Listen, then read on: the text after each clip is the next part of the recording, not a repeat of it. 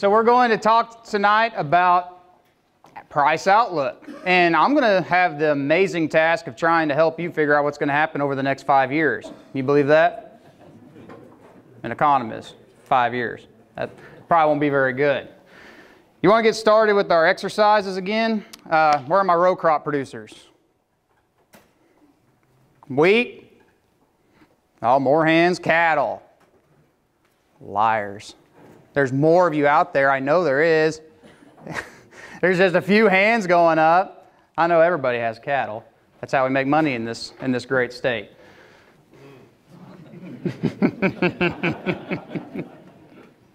I don't know what those murmurings were, but we'll go with it. You want some?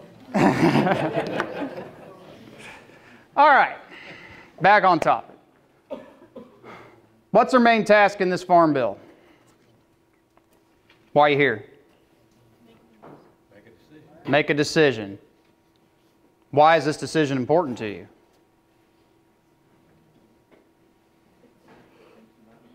What is the farm bill to you? Risk management. Do you feel like your risk was managed in the last farm bill?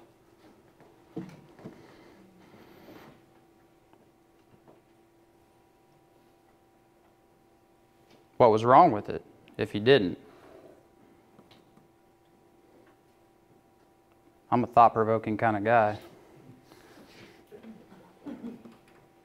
Did it pay enough? Did it pay on time? Did you like the program you were in, or did you want the other one? I wanted which one paid the most? Was that? Yeah. It becomes a game of trying to pick the most free money. That doesn't sound like risk management to me. That sounds like we're hoping that we got lucky. And that is the struggle with this decision. You got one program, ART. It's a revenue-based product. You know, it pays if yields go down or price goes down. It's revenue. What does that sound like? What do most of you carry on your crops as your main risk management tool? Crop insurance. You guys are so much better than that at last meeting I was at. Took them forever to make that answer. Crop insurance is your major risk management tool, right? Don't forget it. The Farm Bill will be a supplement to that, as you already know. So we think about what gives us the most risk management, what gives us the biggest chance of succeeding. In the last Farm Bill, a lot of producers were interested in Ark County. Revenue-based, county-wide trigger product. Why were most people interested in that product? Think back, remember. Did we have a guaranteed payment the first year? Pretty good idea we were going to have a second guaranteed payment. And that thought and that money, that bird in the hand, overshadowed pretty much all other thoughts about risk management. And who can blame you? Guaranteed money, hard to pass that up. What was the other question we asked? Where did we think wheat prices were going to go in the last Farm Bill? What are the chances the wheat price will go below $5.50? And there was a resounding, not a chance. Because Oklahoma producers will lose money. They won't be able to grow wheat at $5.50. Well, guess what? The world doesn't care if we make money. Think about that. So what's your biggest risk? The last few years have exposed many of our major risks on our operations, haven't they? Deep price losses have proved to be almost impossible to overcome. We've had some good growing years. We've raised some really good yields, but selling big yields at low prices isn't fun. And then if you have the bad year, the low yields and the low price, it's hard to overcome that. Stay in front of the microphone here. Looking at the next Farm Bill, what do we expect to happen? Are there a lot of people interested in PLC? A short raise of hands so no one sees you? Okay, that was a joke, come on. This 2018-2019 marketing year average price is $516. The 2019-2020 price is estimated at $458. How does PLC make payments? It takes the difference between the reference price at $550 and the marketing year average price. So with an estimated price for 2019 and 2020 at $458, that's nearly $1, right? And it's fluctuated around that. And the reason it's fluctuating is, if you can see, the estimated marketing year average price, and this is information from Kansas State University. I really enjoy their publications that they put out with this estimate. Looking at wheat, marketing year average, or the marketing year price goes from June to May. And in June, we have a price of $481. And these are all estimates, but these numbers in black are more known than the ones in red. So $481 at an estimated weight of 14. These weights over here make a big difference because that's when wheat is sold in the U.S. If wheat isn't sold, a price wouldn't go into this calculation.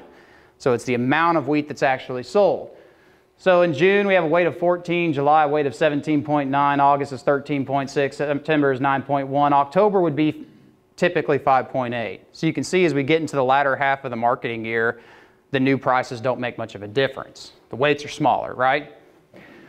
So we will have more wheat sold around December and January, and that has to do probably with tax management strategies and determining when they want to receive income from this crop.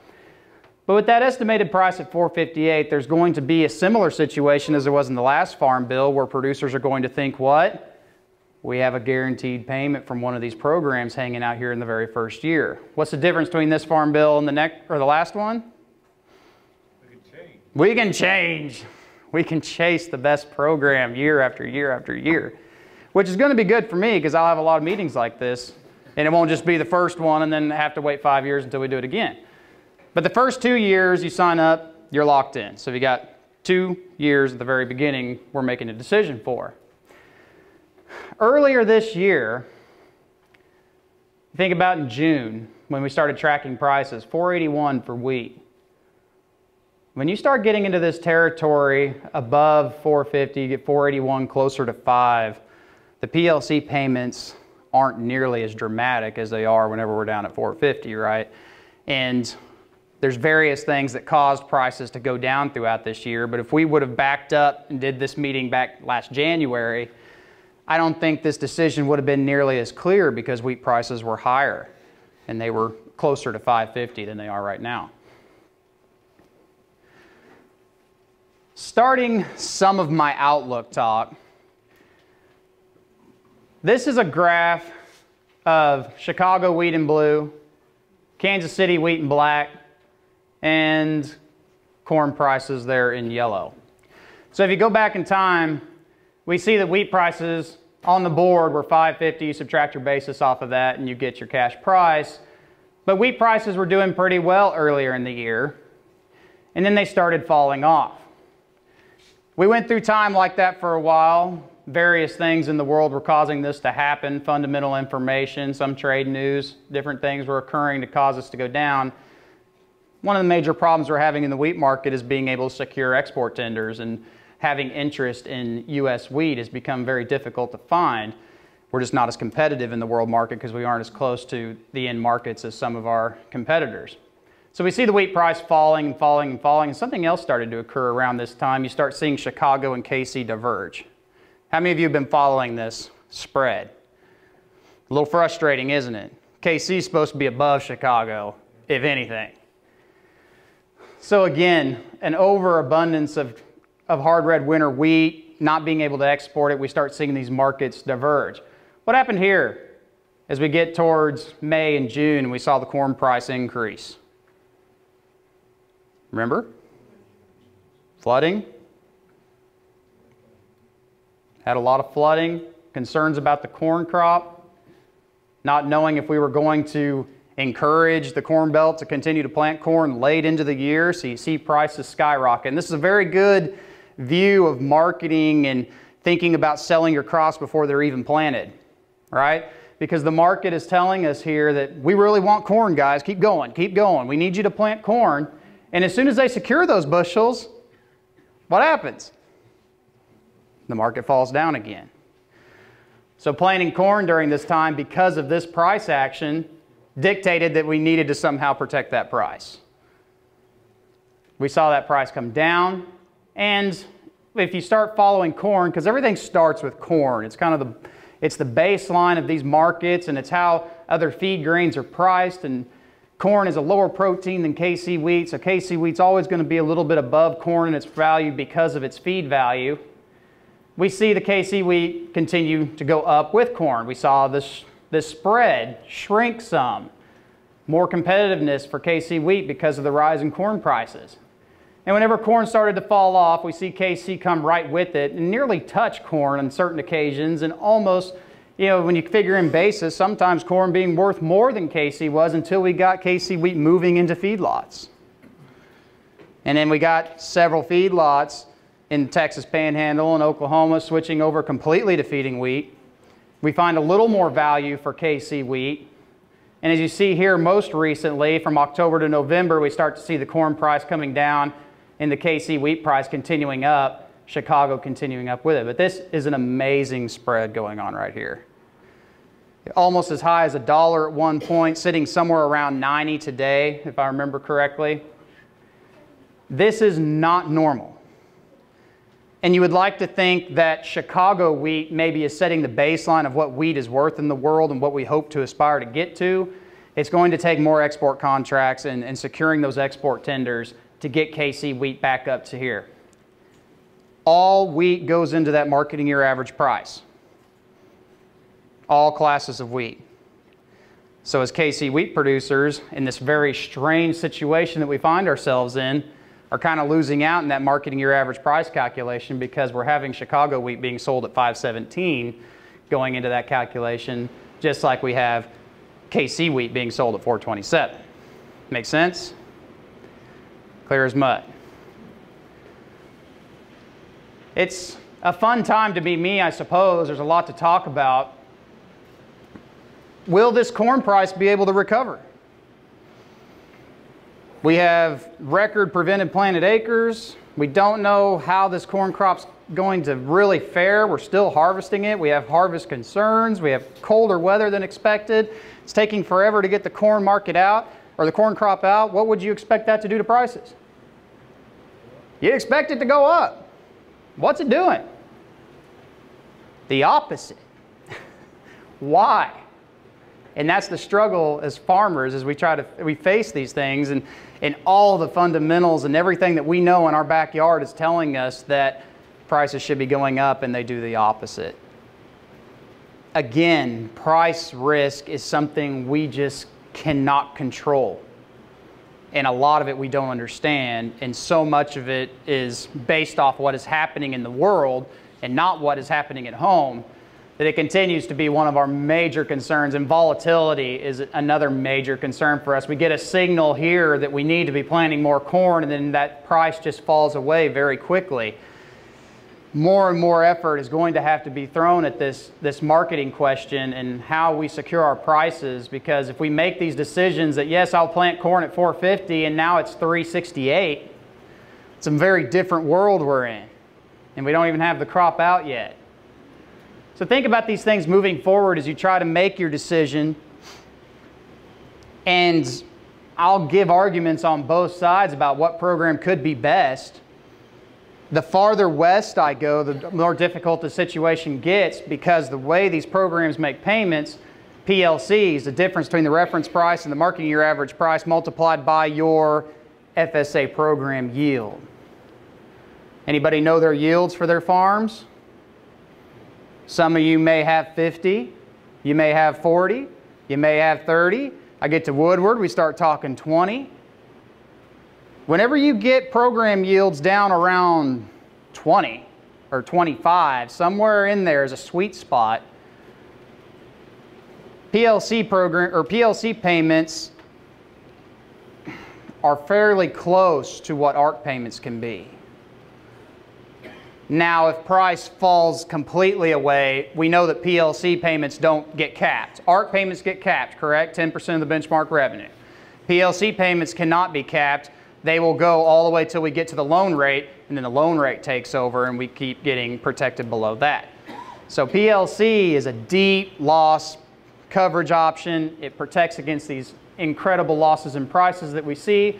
We were able, a very good thing in this farm bill, and I will keep singing these praises, is we got to keep $5.50 as our reference price for wheat, which is a very good thing. So when it comes down to trying to choose the program, and I can't make this decision for you, but the more analysis I do and the more I look at these calculations, has a big determining factor is going to be your FSA program yield. And Dr. Hagerman will talk some more about the tool and how we can try to calculate future payments and scenarios and things like that. And that yield will be very important in that calculation and trying to make your decision. But as I go across the state, farther east with better FSA program yield or FSA or PLC yields on our farms, it tends to be that PLC can make big payments. It doesn't take nearly as big of a drop in price to equal ARC payments. As you go west, it doesn't become so clear. But then there is this other side of it. How many of you plant wheat and only wheat? Probably pretty good, honest answer. We have a lot of diversification now, don't we? And that's one of the things we've done to combat low wheat prices, is to diversify. Well, if I'm only getting paid on low wheat prices through PLC, what does that do to the risk management portfolio on my farm? What do you think?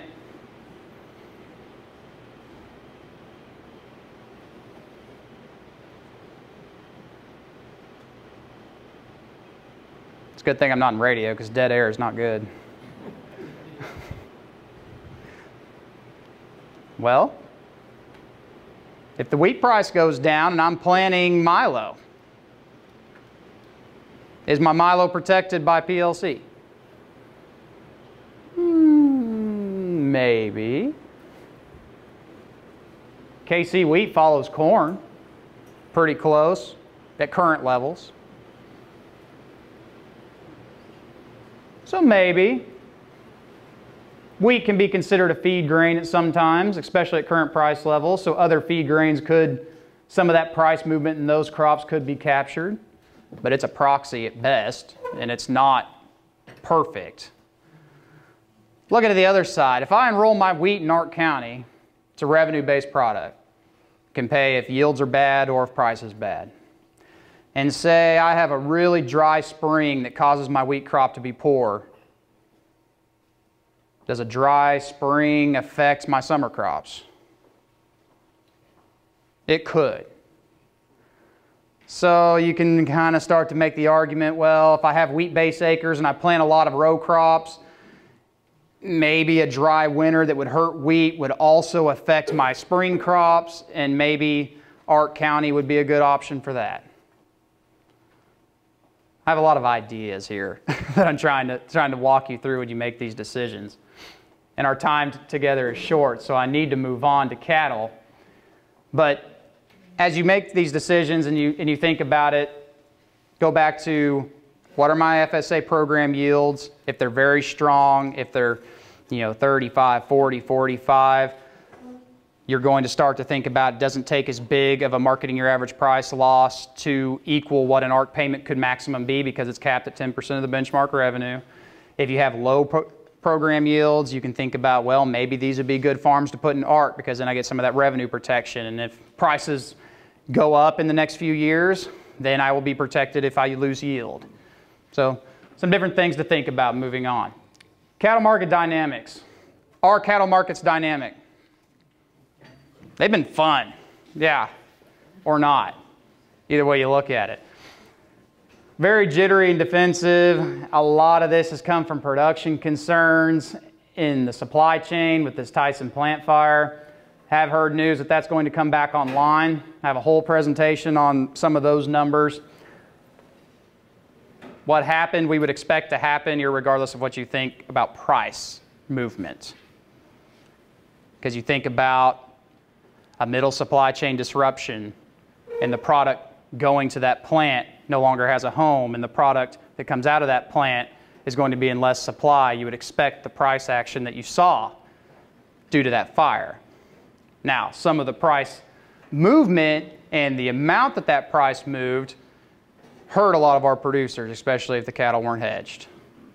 And again, that talks about market uncertainty and protecting against that risk. Some of the things we really got to think about in the future. Looking back in time for cattle, we've got feeder cattle here going all the way back 2 years. January of 18 is over here on the left side. This is live cattle. Just kind of look at the spread between these two markets. Uh-oh, advanced too far there. Look at the spread between these two markets and kind of how prices are reacting. Saw this live cattle price go way down here and these big price movements around the fire time, and now we've seen prices recover, and we've completely blown past where we were before the fire, and markets have recovered, and we're chugging right along. Pretty good things now as we've gotten past that market and gotten through that market uncertainty. Who grazes wheat in here? 1, 2 guys, 3. 3 guys.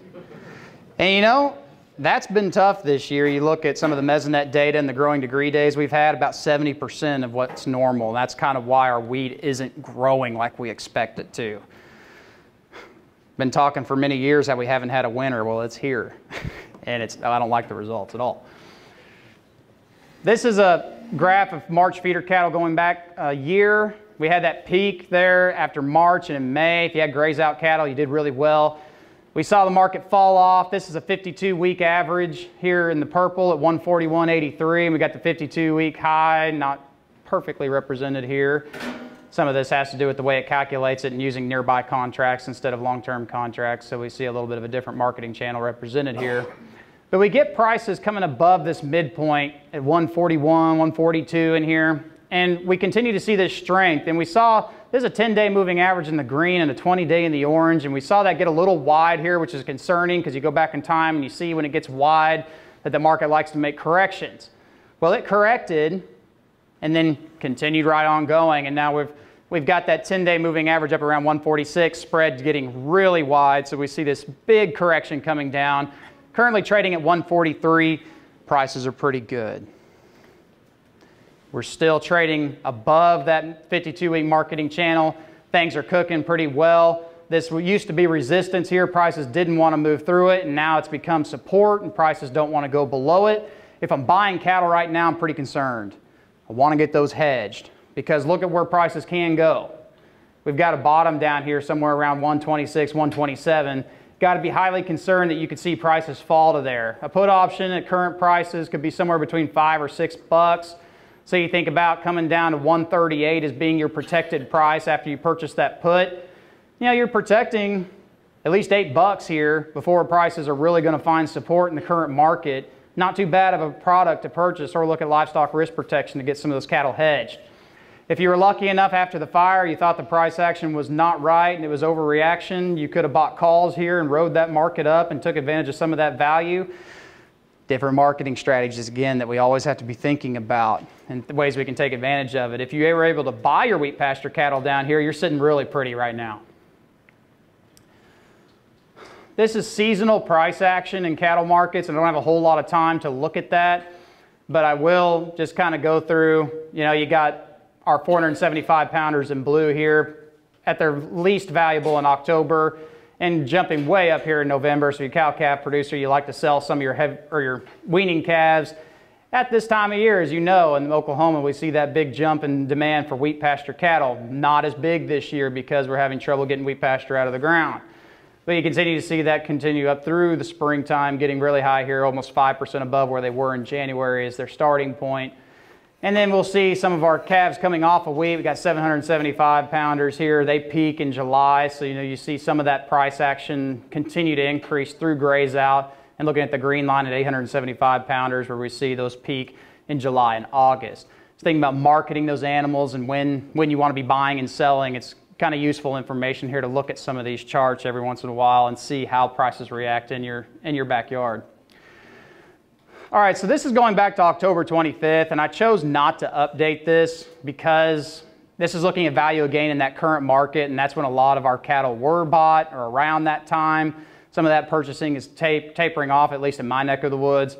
So we see, you know, putting 200 pounds on a 400-pound animal in that market on October 25th was worth $1.17 per pound. You come out here to 550 pounder, we see $1.40. some good buys out here in these heavier animals during this time. A lot of good profit potential actually whenever you start looking at these little heavier animals out here with these $1.39, $1.32 value of gains. All right, so the marginal wheat production cost of grazing, this is something that Dr. Peel and I worked on, is a little bit of a marginal budget of what it costs to actually produce wheat for whether you're grazing it yourself or bringing in gain cattle. You lose about 6 bushels per acre and value that at $4.50, which is probably optimistic at this point. We get 27 bucks for the cost of that yield loss. Fertilizer, an extra 30 pounds at 42 cents per pound of actual in is $12.60. Fertilizer application costing $5. Army worms, if you had wheat pasture, you probably had to spray for army worms. You got 10 bucks there. Seed, an extra bushel at $10 is 10 bucks. Additional cost per acre of $64.90. All right, so whenever this budget was made, we look at, and it was back in September whenever we were doing this, look at a 475 pound beginning weight at that time with a 1.19 acres per head stocking rate. You got 26 cents per pound of gain cost. That's what it's costing to feed those animals. So if you're getting cattle in on gain, whatever that number happens to be, using this marginal budget, just these costs, you'd be covered if you were receiving 26 cents. At a 575 pounder and 625, the respective numbers are 31 and 34. Now you have more care you have to put on top of that most of the time if you're watching the animals or other things or providing mineral. So you have to add some more cost in here that we have not included. But there were decent profit opportunities out there for grazing cattle if you were able to get the wheat pasture in. Looking at just a budget here for winter stockers, running them from November 1st to February 28th, purchasing 475 pounders at $150, and then you got your gaining 2.5 pounds, which is low for probably most of you. You would expect to gain somewhere around 3 or 3.5. You got 4% death loss, $25 per head vet med, $12 per head and other costs, 6% interest. We get down selling a 773 pounder after 120 days, your break-even price would be 125 bucks. But you go to that feeder cattle market, and I was showing you, protecting some of that with put options, we're probably able to cover that pretty easily as long as we can keep those animals alive and have a normal death loss. Raising that price to 166 per hundredweight brings that break-even price to 135. All right, that's what I had prepared. If you have other questions or want some clarification on what I talked about, I'd be glad to take a few minutes to do that. Any thoughts? Yes, sir. What about fall cow prices? What do you expect? What about coal cow prices? What do I expect coal cow prices to do? I think about what are coal cow prices telling me right now, and that market has been telling us that our cattle inventory numbers are about where they need to be or need to start going down. What's interesting about that question with those animals, in the near term, probably going to stay close to where they're at least till we get to spring. I wouldn't expect to see a big run going into the winter time. But as we get to spring, think about what's happening in the world fundamentally. You got African swine fever and reduction in pork supplies are going to be huge. So what other meats are going to make up that value or that protein supply? Beef has the potential to do that. And however long that market is affected and how long that's prolonged, the cattle market could get a signal that we may need to either increase numbers or at least stay where we are, could find some value for those animals. Currently, I don't, in the next few months or at least till spring, I don't see a whole lot out there that's going to make those things worth a whole lot more. It's pretty hard to feed a cow through the winter and make money, but if you have access to some cheaper feed, it can be done. We just, we look at some of OSU's research, doing it in a dry lot can be pretty difficult if you're starting with cattle in good condition. If they're very thin, you can put some condition on them relatively easily. That could make you money. Other questions? I will say this, I'm not too worried about this farm bill. One, it stayed pretty much the same, didn't it? Not a lot changed. You'll learn more as we go on through the meeting. I know I'm the first one here, but we know a lot about this farm bill because it's pretty similar to the last one. We only have to make a decision for the first 2 years. We already talked about our major risk management program is going to be crop insurance. Okay, so you think about these programs, you make a selection. If they pay what? About a year after the crop was lost. And that's been some of the struggle with some of this risk management. So don't stress. don't worry about it too much, all right? There is going to be some of this, first decision here this first year. PLC could look like a pretty good option for some of us. We get the change after 2 years, so maybe going after that money in the very first election isn't going to be long-term effects for us and going to hurt us too bad. But do consider some of what I talked about earlier with your program yields. Find out what they are, how big they are, and then we can run some of that information through the tool and kind of give you an idea of what price has to do in order to make, and what the two programs will pay with that price action and yield movements. So